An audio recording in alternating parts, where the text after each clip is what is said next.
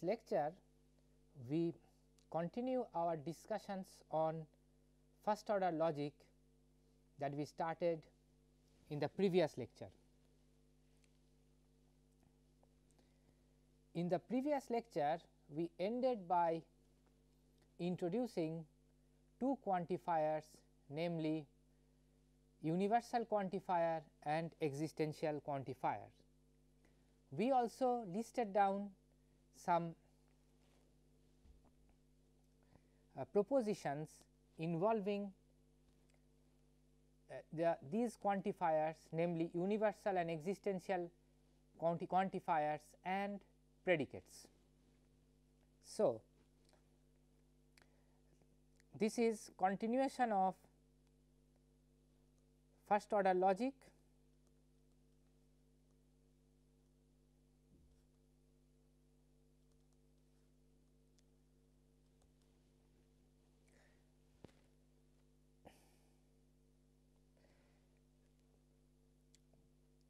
We are discussing two quantifiers, namely existential quantifiers and existential quantifier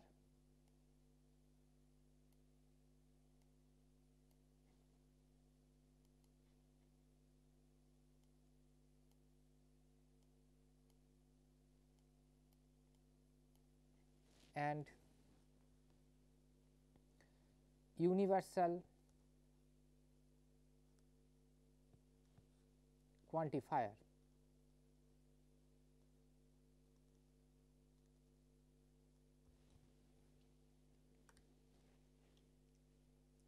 Now, I list down some statements involving these quantifiers.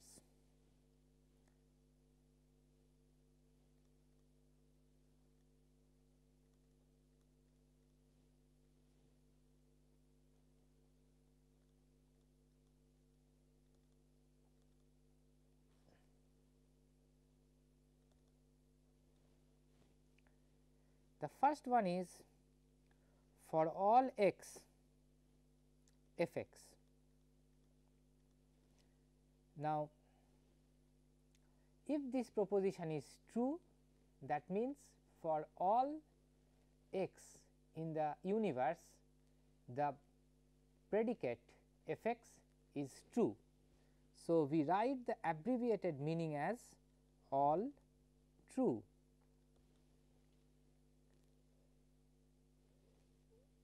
Next, there exists x f x. If this statement is true, that means there is at least one x such that f x is true. So, we write the abbreviated meaning as at least one true. Third, I write quickly not of there exists x f x. This means none true. Fourth, for all x not of f x. That means all false.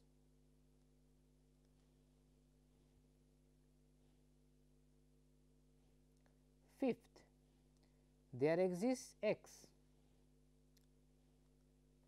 not f x.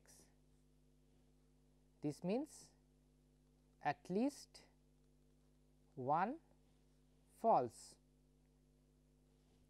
Then not of there exists x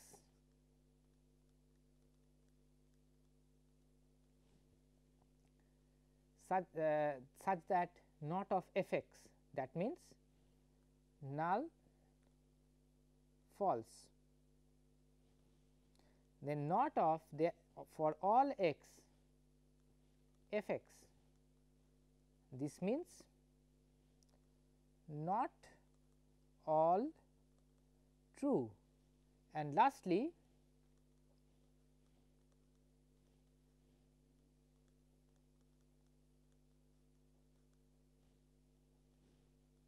not all false.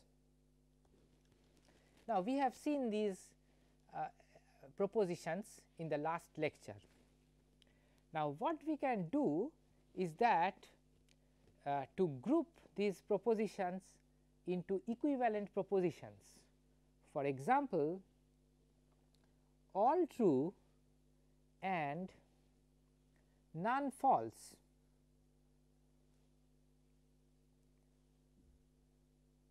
All true is for all x f x, and none false is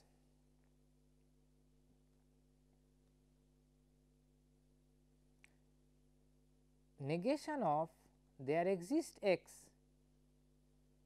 such that not of x is true. So, all true and none false should be same. So, they are equivalent. Now, our question at this point is that can we, by using the rules of logic that we have developed, derive the equivalence of these two propositions? The answer is yes, but we will do that after we have grouped these 8 propositions into 4 groups. So, here we have all true and none false. Another 2 propositions are all false and none true. All false is given by for all x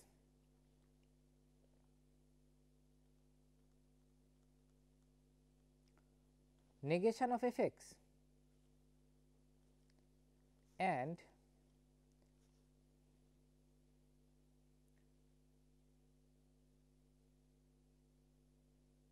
none true is given by negation of there exists x f x. Our common sense says that they should be equal, but the question is that how do we prove it analytically?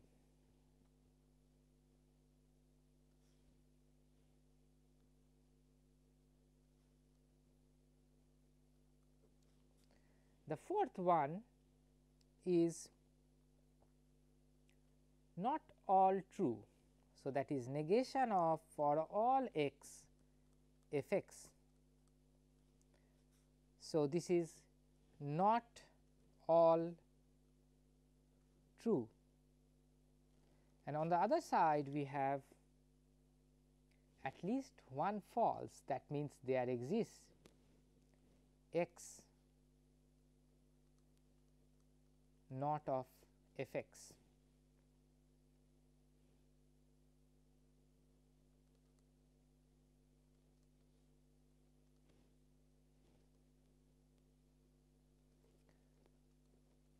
Again we expect them to be equivalent, and finally we have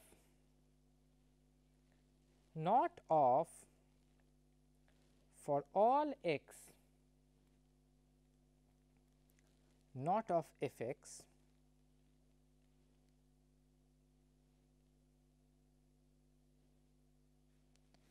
which is not all false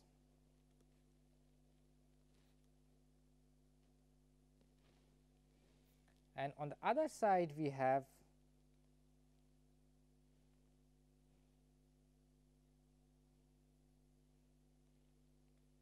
there exists x f x, that means at least one is true.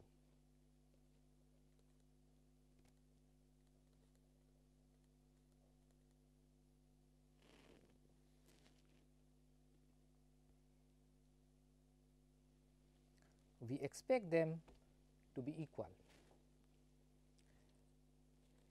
Now, the question is, how do we prove these equivalences? To do that, we go back to De Morgan's laws.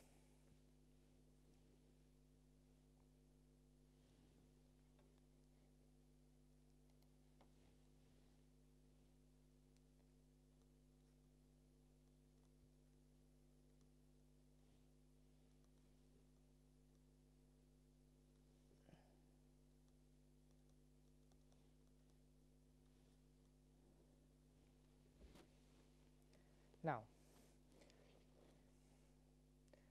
De Morgan's laws says that if I have two propositions P and Q, then P and Q naught is equivalent to P naught or Q naught, and naught of P or Q is equivalent to naught of P and naught of Q. If we look at the proposition, there exists x f x. This proposition is true if, when x varies over the whole universe, we find one instance where f x is true. Now, let us try to understand this by restricting the universe to something very small. Let us suppose the universe U consists of only 4 elements. Suppose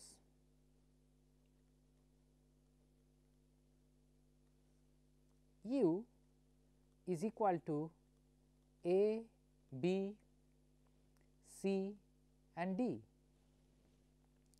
Therefore, we see that when I say for there exists x f x, this statement is equivalent to stating that f a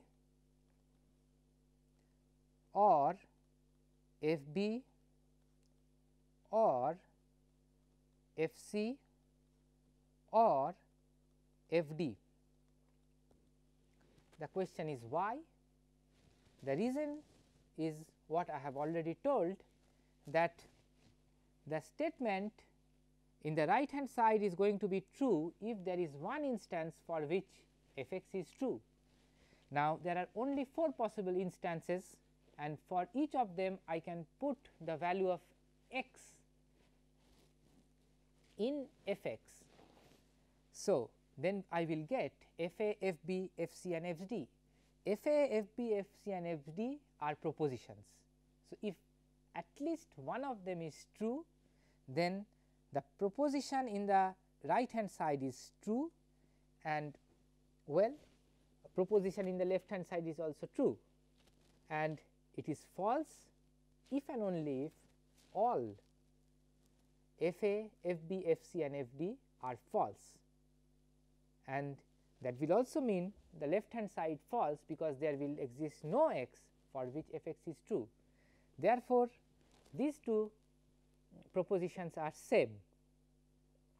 Now, on the other hand, if I have something like this for all x f x,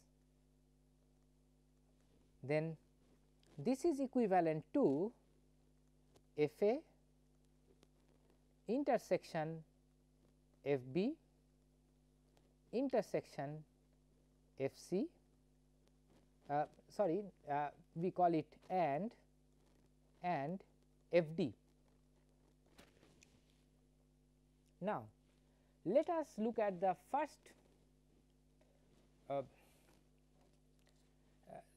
first expression that we started with, that is for all x f x and not of there exists x such that not of x. Now, suppose I start with this proposition, not of there exists x not of f x. This is equivalent to not of f a or f b or f c or f d, restricting the universe to just the set A B C D. Now, we can use De Morgan's law and write that this is equal to not of f a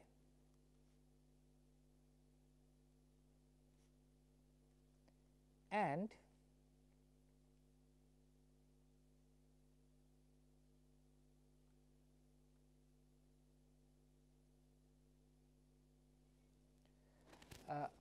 I am sorry, I have to make a small change over here.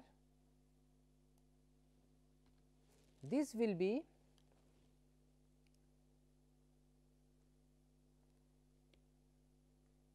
not of f a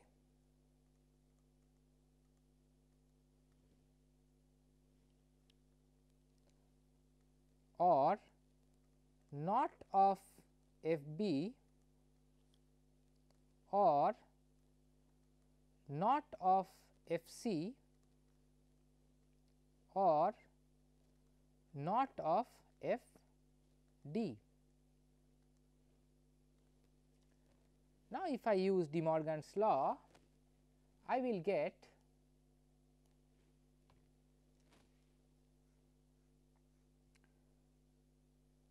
not of f a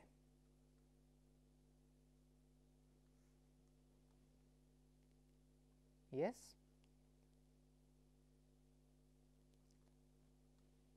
and not of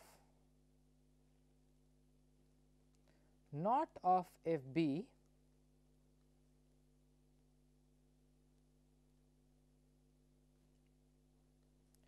and not of f c and not of f d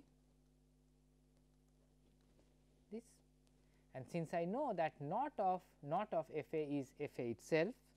So, this is same as f a and f b and f c and f d, which is same as for all x f x.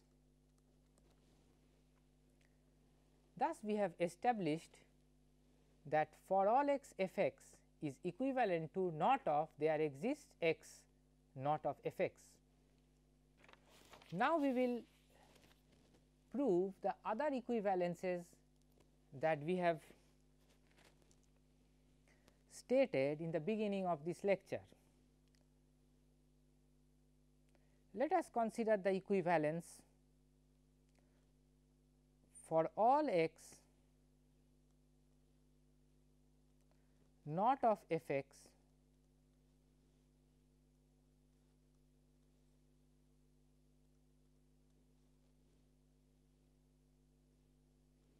not of there exists x f x.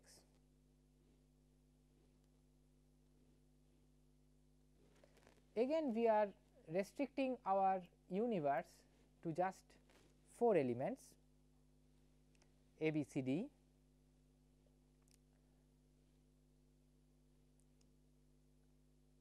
there exists x f x is equivalent to f a or f b or f c or f d, not of there exists x f x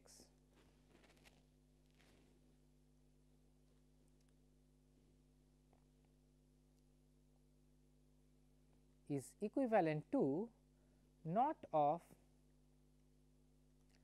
f a or f b or f c or f d, which is equivalent to, by De Morgan's law, not of f a and not of f b and not of f c and not of f d, and which is of course equivalent to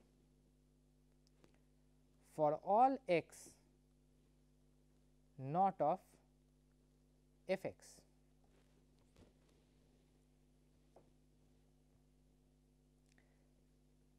If we take up the next equivalence, we start from not of for all x f x, which is equivalent to not of f a and f b and f c and f d, which is equivalent to not of f a or not of f b or not of f c or not of f d, which means there exists x such that not of f x. And the last one, not of for all x not of f x is equivalent to not of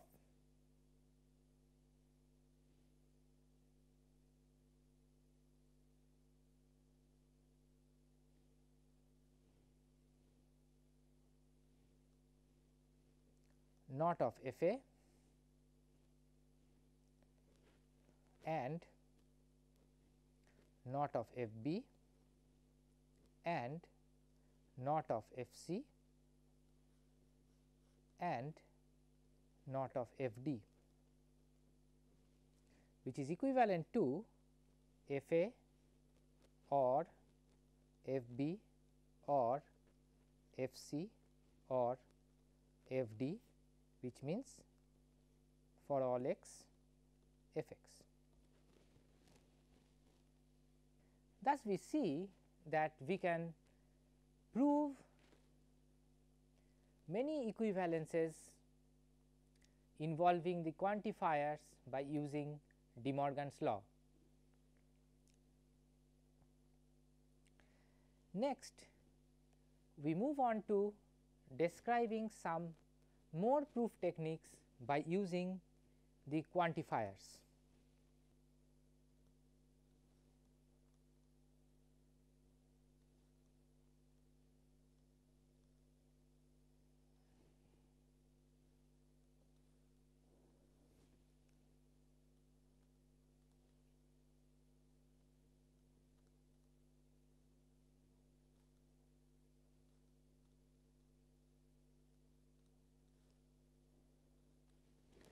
One technique is proof by example. To show there exists x f x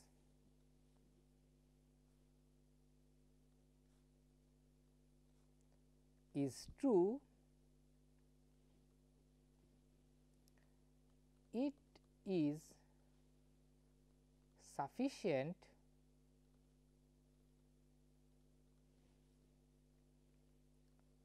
to show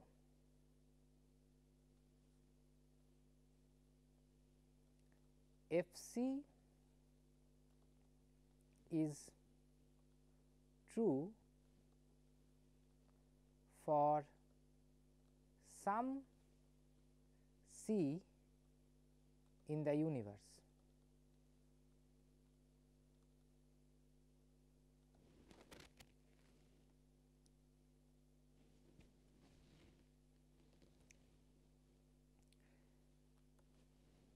Second technique is proof by exhaustion.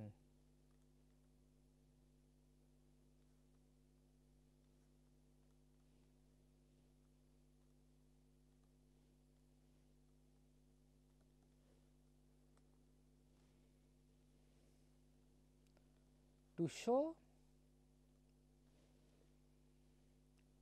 for all x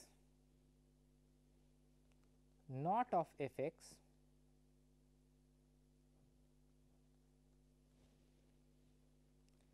is true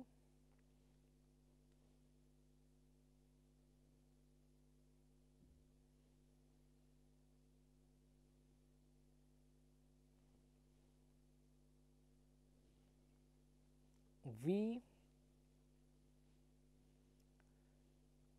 choose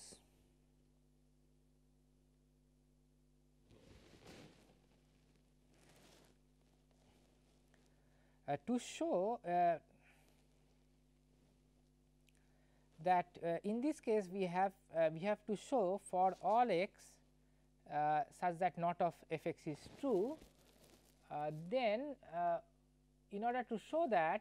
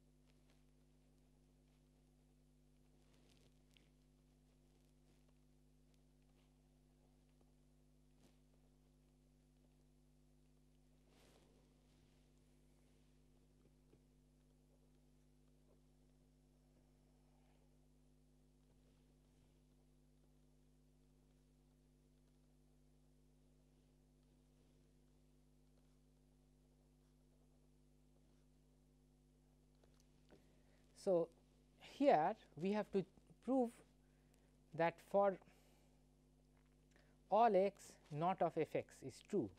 In order to do that, we may choose to exhaust all the elements of the universe and prove that f x is false everywhere, and that will prove the proposition for all x not of f x. And the last technique that we discuss is called proof by counter example.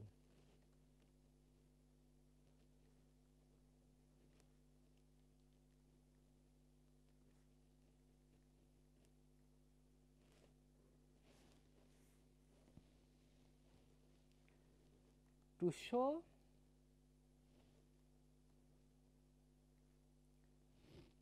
that for all x f x is true, to show that for all of f x is false, it is sufficient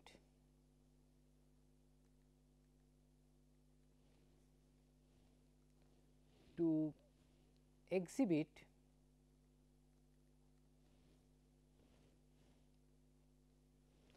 a specific example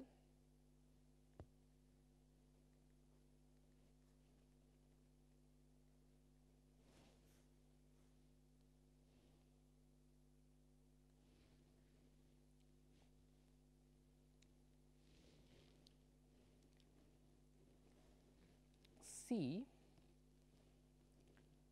in the universe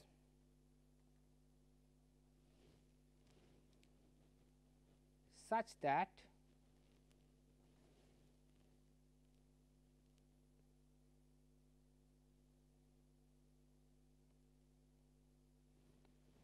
F c is false. So, suppose I have a proposition for all x f x. Now, what we can do is that we may search for one instance in the universe such let us call it C, such that f c is false. Then of course, for all x f x this proposition is false. This is called proof by contradiction.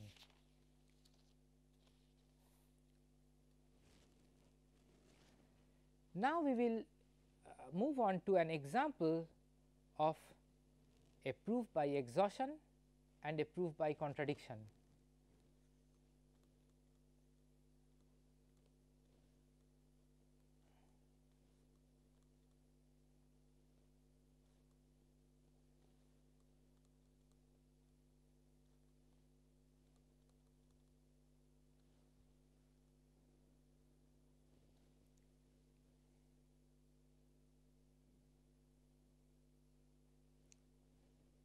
Now, suppose we would like to prove the statement there exists no rational roots to the polynomial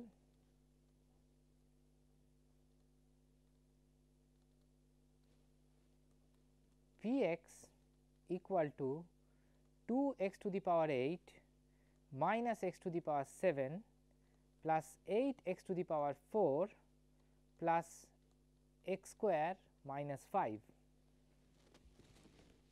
Now, of course, if we have to exhaust the whole set of rational numbers, we will not be successful because the set of rational numbers is infinite, but we can invoke a theorem called rational roots theorem, which says as follows.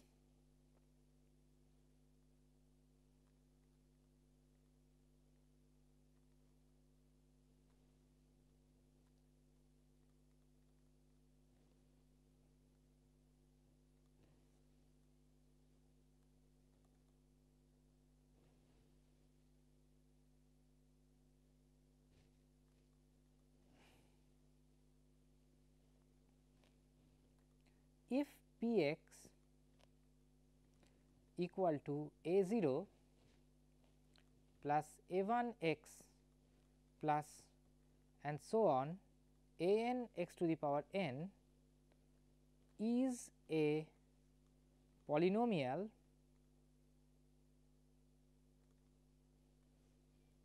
with integer coefficients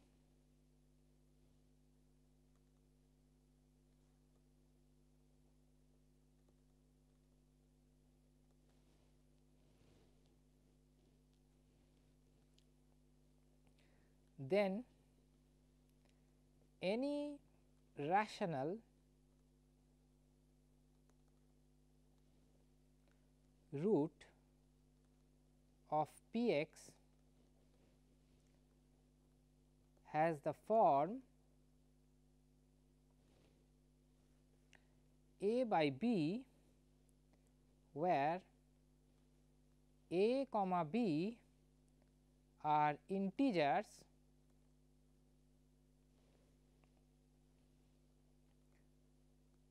such that a divides a 0 and b divides a n. If we use this theorem to the polynomial under consideration, then we will see that our universe reduces to only plus minus 1, plus minus 5, plus minus half and plus minus 5 by 2, and we can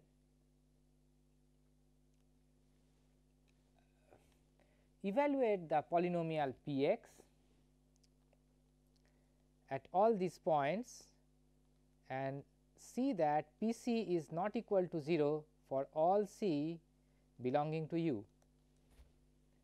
This is where we are exhausting all the choices by reducing the universe, and in this way we are proving that there is no rational root to the polynomial p x. The second example that we discuss is an example of proof by counter example.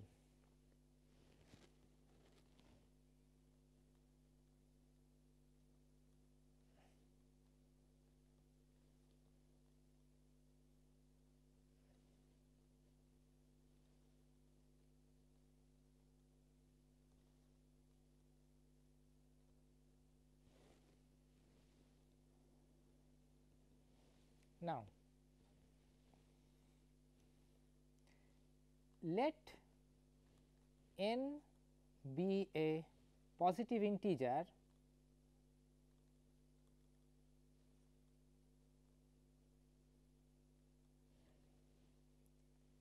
and define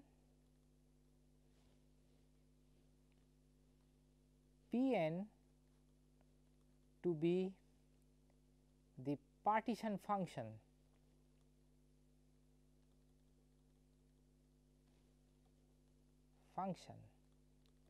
Now, a partition function on a positive integer is a function which gives the count of the number of ways that integer can be written as sum of positive integers without taking order into account.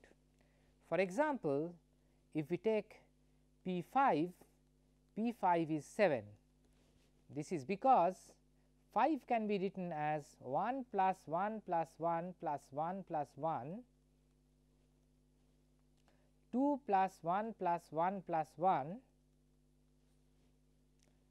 2 plus 2 plus 1, 3 plus 1 plus 1, 3 plus 2, 4 plus 1 and 5 itself.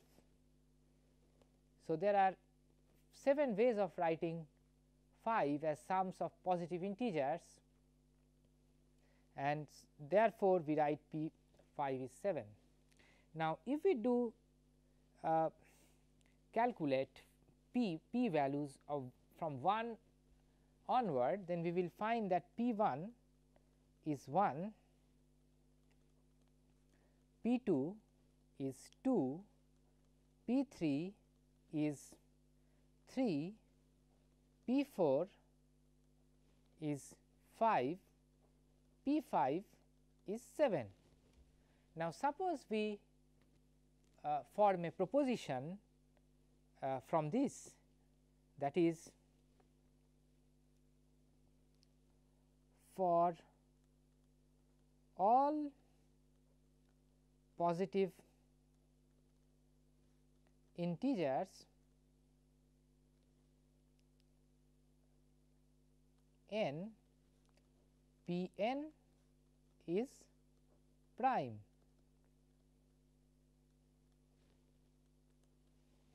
Suppose we are asked to prove or disprove this proposition, then what we do is that we start from 6 onwards. So, if you see p 6, you will be able to see that p 6 is 11. So, we can't say anything, but then if we calculate p 7, we will see that p 7 is 15 and 15 is not a prime. Therefore, there exists positive integers such that the partition function on it does not return a prime number, and therefore, the statement is false.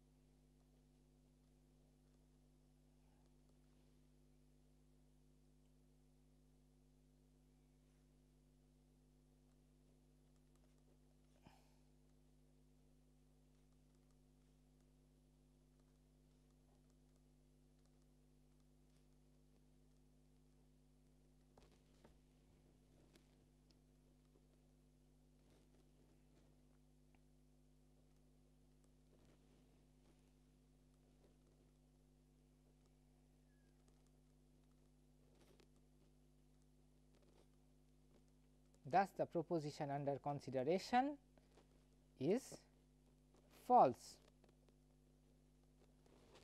This is an example of proof by counter example. The counter example is the number 7 whose p value is 15 and which is not true, which is not prime, and therefore, the proposition is not true. We stop here today. Thank you.